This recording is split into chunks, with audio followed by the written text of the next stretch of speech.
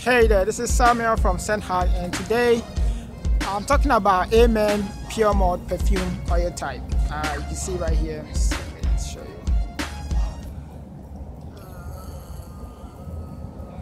Okay, so you can see the perfume oil itself is a very thick perfume oil, much like in the likes of Egyptian wax, which I did a review of, and also Arabian sandalwood. And there is some similarities, but I'll get into that in a minute. So Amen Pure Malt the perfume itself was released in 2009, and it was supposed to honor a Scottish whiskey. So it was supposed to have like a boozy kind of vibe, or boozy kind of feel to it. When I first smelled it, my first impression was that this perfume oil reminded me so much of dark amber. Dark amber is very crispy. It reminds me so much of guava, very sour, and also it was like a mixture between dark amber and Arabian sandalwood perfume oil or Egyptian wax perfume oil. It was like a mixture of both, if you mix both of them. And so I was kind of a little bit disappointed. I was a little bit disappointed because I expected it to have like a malty kind of feel, or a malty kind of smell to it. I didn't get that at all. And I remember with malt, because I have a story with malt. I remember when I was in Ghana, my dad used to drink malt, the Guinness, Malta Guinness, and if you have tried it, or if you haven't tried it, you know. Because I remember when my dad, because he used to come over here and then he would visit. When he comes to Ghana, we'll hang out, and spend time together. And he would drink this Malta Guinness when he can, And so I was always curious, as a child, as a young guy, you want to know how it feels like or how it smells like, So one time during lunchtime, I think I asked him, I was like, I want to try it, So he poured a glass of it into a cup, and I took a big, my greedy ass, I took a big gulp of it, And I remember I was like, man, at that moment I felt like puking. Like, it wasn't nasty, but it was so bitter, It was so bitter, and it has the malt feel. If you have seen malt, or if you have been around seen malt itself, the plant malt, there is this feel to malt, and Malta Guinness has that feel, but also it's so bitter. It's bitter. If you're used to drinking, they have the Malta drink, which is more sweeter, and it's thicker. The Malta drink itself is sweeter and it's thicker, but it's more, it tastes better in your mouth, And so you could tell like the difference and why I repulsed it, So back to the Amen Pure Malt, I was expecting something like in the lines of sweet, in the lines of malty, but it wasn't. It didn't smell malty to me at all. Like I said, what I got from it was that it was a perfect blend to me between dark amber and either Egyptian wax or Arabian sandalwood. It's very thick. It's very natural, it's very musky and very woody. So the notes, actually there were no particular notes for this perfume oil, but what I picked up from it was that it was very spicy, like sweet spicy. It was also very musky.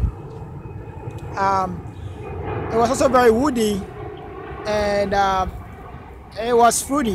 Most people said it was fruity in the beginning, which I barely got, But overall, it's a very, very nice perfume oil. If I was to summarize it, I would say it's a perfect blend between sweet and sour, and also musk.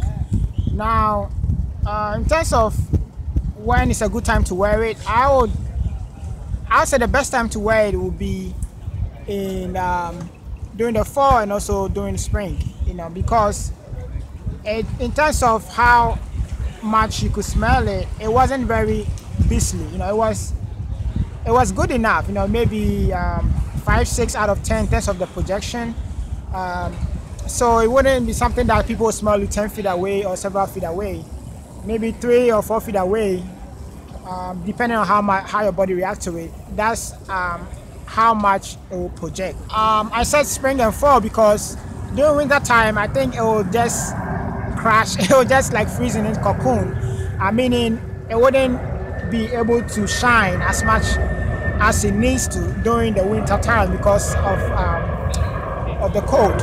And then also during the summertime, I think it will be like a one-night wonder, meaning it will be very great and the opening will be great, but it wouldn't last very, very long, because of the heat. I think it will be brief in terms of its power or its potency. So spring and fall time to me will be the best time to wear it.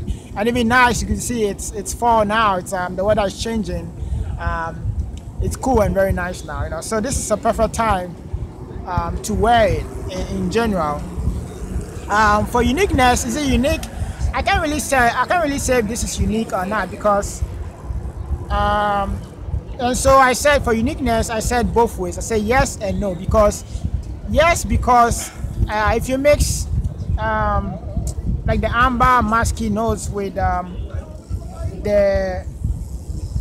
how do you call it, if you mix the dark amber that I was talking about with the Egyptian musk or the Arabian sandalwood, in my opinion, I'm not saying those are there, but that's how it comes across.